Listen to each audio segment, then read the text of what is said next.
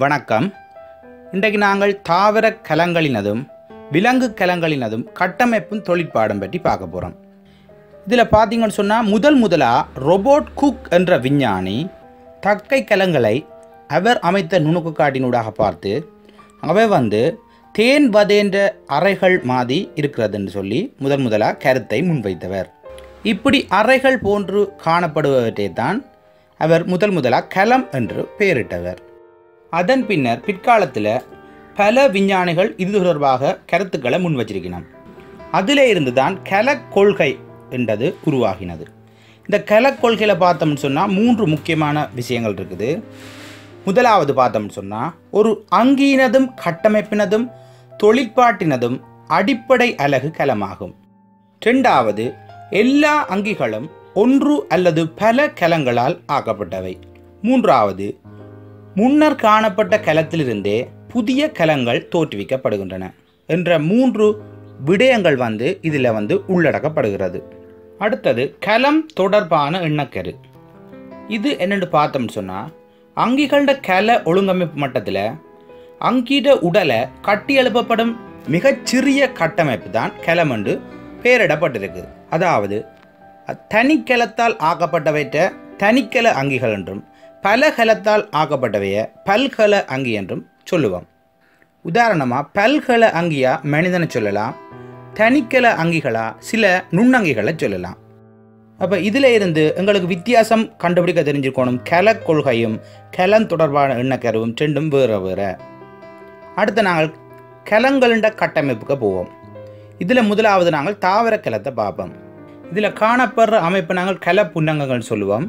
இதில் பாருங்க, முதலாவது வெளிப்பக்கமாக கருத்த போர்டராக இருக்கிறது தான் நாங்கள் சொல்லுவோம் கலச்சுவர்னு சொல்லி.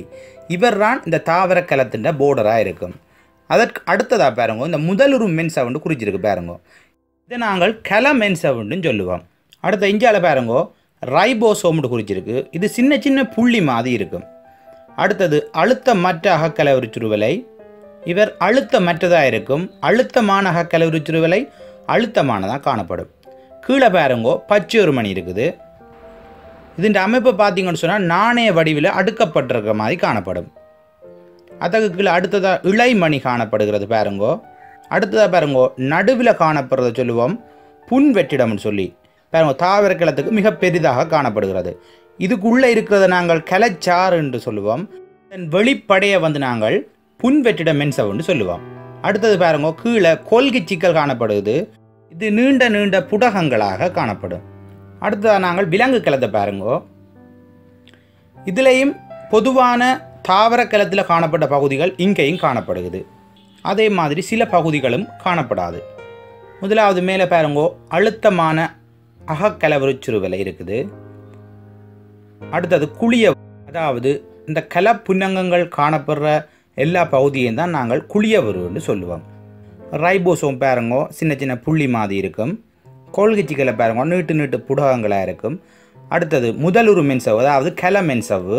அப்போ பாருங்கோ விலங்கு கலத்தில் கலச்சுவர்ன்றது இருக்க மாட்டாது. அடுத்த பாருங்கோ கரு காணப்படுது. இந்த கரு 2 பகுதியாக காணப்படும். ஒன்று புன் கருவும் மற்றது கரு மென்சவும். இந்த 2ஐயும் சேர்த்து தான் நாங்கள் கரு என்று சொல்லுவோம். அடுத்த பாருங்கோ அழுத்தமற்ற அகமுதலுரு சிறுவலை. இது நாங்கள் அழுத்தமானதோடு ஒப்படைக்க கொஞ்சம் கரடு முரடான தன்மையாக இருக்கும். இந்த அழுத்தமற்ற அகமுதலுரு சிறுவலை அழுத்தமானது கொஞ்சம் அழுத்தம் கூடவாக இருக்கும். இந்த படத்தில் பார்த்தீங்கன்னு சொன்னால் விளங்கும். அடுத்ததாக நாங்கள் இந்த தாவர கலத்துக்கும் விலங்கு கலத்துக்கும் இடையிலான வேறுபாடை பற்றி பார்ப்போம். முதலாவது பார்த்தீங்கன்னு சொன்னால் தாவர கலத்துக்கு கலச்சுவர் காணப்படும். இந்த விலங்கு கலத்துக்கு காணப்படாது. அதாவது இந்த வெளி போர்டர் மாதிரி இருந்ததை தான் சொல்லுவோம் கலச்சுவர்னு சொல்லி. ரைட். அடுத்த பார்த்தீங்கன்னு சொன்னால் விலங்கு கலத்தில் பெரும்பாலான பகுதி குழிய உருவால் ஆக்கப்பட்டது. ஆனால் தாவர கலத்துக்கு தள்ளப்பட்டு கலச்சுவருக்கு அண்மையில் ஒரு மெல்லிய படையாக காணப்படும். அடுத்த பார்த்தீங்கன்னு சொன்னால் தாவர கலத்துக்கு மிகப்பெரிய புன் வெற்றிடம் காணப்படும். ஆனால் விலங்கு கலத்துக்கு மிகச் சிறியதாக காணப்படும். நாங்கள் அதை புன்வெற்றிடம் இல்லை என்று எடுத்துக்கொள்ளலாம். அடுத்தது பார்த்தோம்னு சொன்னால் தாவர கலத்துக்கு பச்சை உருமணி இருக்கும். ஆனால் விலங்கு கலத்துக்கு பச்சை உருமணி இருக்காது. ஏன்னு சொன்னால் தாவரங்கள்லாம் ஒளித்தோப்பை மேற்கொள்கிறது, விலங்குகள் ஒளித்தோப்பை மேற்கொள்ளாது. அடுத்ததாக நாங்கள் இனி கலப்புணங்கண்ட கட்டமைப்பையும் தொழிற்பாடுகளும் பற்றி பார்ப்போம். இதில் முதலாவது பாருங்கோ கலச்சுவர். இவர் தான் இந்த தாவர கலத்தின் வெளிப்பக்க எல்லையாக காணப்பட்டவர். இந்த கலச்சுவர் ஒரு உயிரற்ற பகுதியாக காணப்படும். அதோட இவற்றை பிரதான ஆக்கக்கூறு செல்லுலோஸ் ஆகும். இதோட சேர்ந்து அரை செல்லுலோசு, பெக்டின் என்ற பொருட்களும் இதில் காணப்படும்.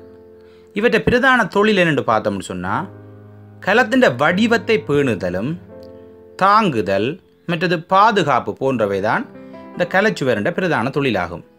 அடுத்தது பாருங்கோ முதலுரு மென்சவு அல்லது கல மென்சவுன்னு சொல்லுவோம். இதுதான் விலங்கு கலத்தின் வெளிப்படையாக இருக்கும். ஆனால் தாவர கலத்துக்கு கலச்சுவருக்கு அடுத்தபடியாக காணப்படும்.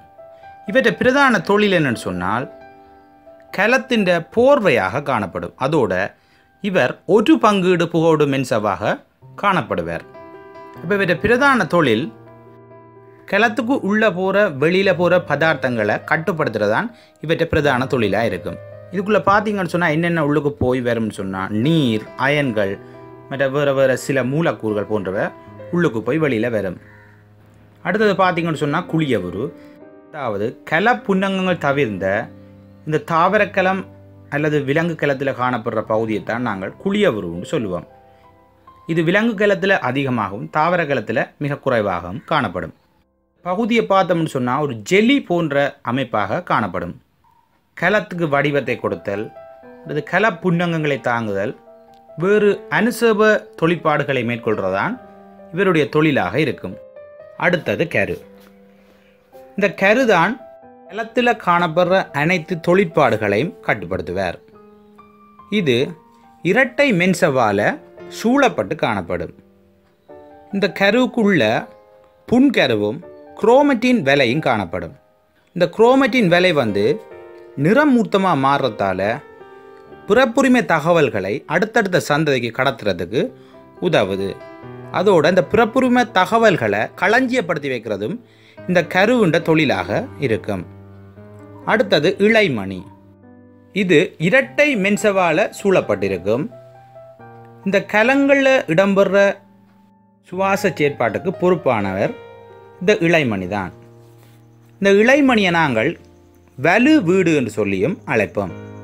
இந்த கலத்தால் உருவாக்கப்படுற சக்தி தான் இந்த கலத்துக்குள்ளே நடைபெற அனைத்து அனுசேப தொழிற்பாட்டுக்கும் பயன்படுத்தப்படுகிறது. அப்போ இவரை நாங்கள் வலு வீடுன்னு சொல்லி அழைப்போம். அடுத்தது பச்சை ஒருமணி. இந்த தாவரத்தினுடைய பச்சை நிறத்துக்கு காரணமாக இருக்கிறவர் இந்த பச்சை ஒருமணி ஆகும். அத்தோட இந்த தாவரத்தில் ஒளித்தோப்பை மேற்கொள்கிறவரும் இந்த பச்சை ஒருமணியாக தான் இருக்கும். இதில் குளோரோஃபில் ஏ, குளோரோஃபில் பி, கெரட்டின், சாந்தோபிஸ் போன்ற நிறப்பொருட்களும் பச்சை உருமணியில் காணப்படும்.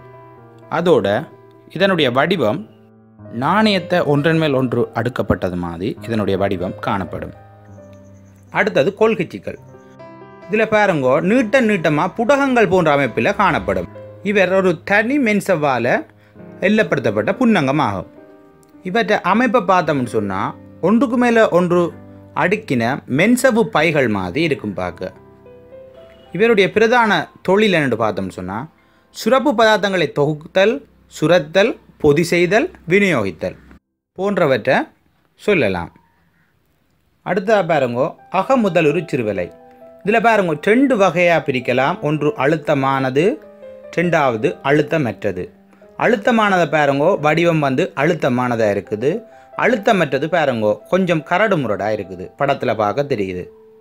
இந்த அழுத்தமற்ற அகக்கலவுரு சிறுவலைன்ற வெளிப்புற எல்லையில் பார்த்தீங்கன்னு சொன்னால் ஏராளமான ரைபோசோம் காணப்படுகிறது.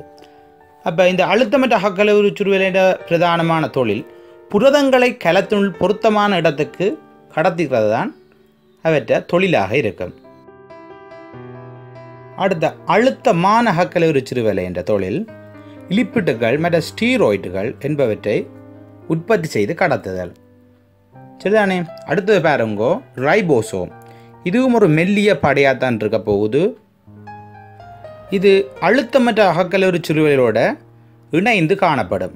இவற்றை பிரதானமான தொழில் புரத தொகுப்பை மேற்கொள்வது தான் இந்த ரைபோசோம் என்ற தொழில். ரைட். அடுத்தது புன்வெற்றிடம். தாவர கலத்தில் பார்த்தீங்கன்னு சொன்னால் இது மிக பெரிதாக இருக்கும்.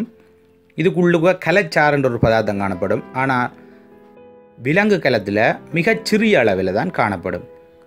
இந்த கலைச்சாறுக்குள்ளே பார்த்தீங்கன்னு சொன்னால் நீர், வெல்லம், அயன்கள் மற்றும் நிறப்பொருட்கள் போன்றவை சேமிக்கப்பட்டு காணப்படும்.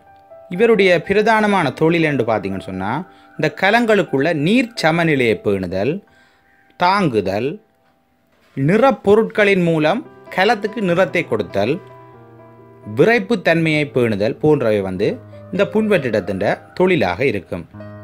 அப்போ இந்த பாடத்தை நாங்கள் படிக்கிறதால என்னென்ன அறிவை பெற்றுக்கொள்ளணும்னு சொன்னால் தாவர கலத்துக்கும் விலங்கு கலத்துக்கும் என்ன வித்தியாசம்னு சொல்லி அறியணும். அடுத்தது இதில் பார்த்தீங்கன்னு சொன்னால் இரட்டை மென்சவால் சூழப்பட்ட புன்னங்கங்கள் எதுன்னு தெரிஞ்சிருக்கணும். எது? கரு, இளைமணி, பச்சை ஒரு மணியாக இருக்கும். அதேபோல் கலப்புன்னங்கங்கள் ஒவ்வொன்றினையும் தொழில் அவன் கட்டமைப்பு பற்றி தெரிஞ்சிருக்கணும். அதாவது கலக் கொள்கைன்னு சொன்னால் என்னென்னு தெரிஞ்சிருக்கணும். அதோட கலம் தொடர்பான எண்ணக்கருவை பற்றியும் தெரிஞ்சிருக்கணும். அதோட தாவர கலங்களோட பகுதிகளும் விலங்கு கலங்களோட பகுதிகளும் என்னென்னு குறிக்க தெரிஞ்சிருக்கணும். ஓகே, நீங்கள் தொடர்ச்சியாக வீடியோவை பெற டிப்ஸ் சயின்ஸை சப்ஸ்கிரைப் செய்யுங்கள். நன்றி.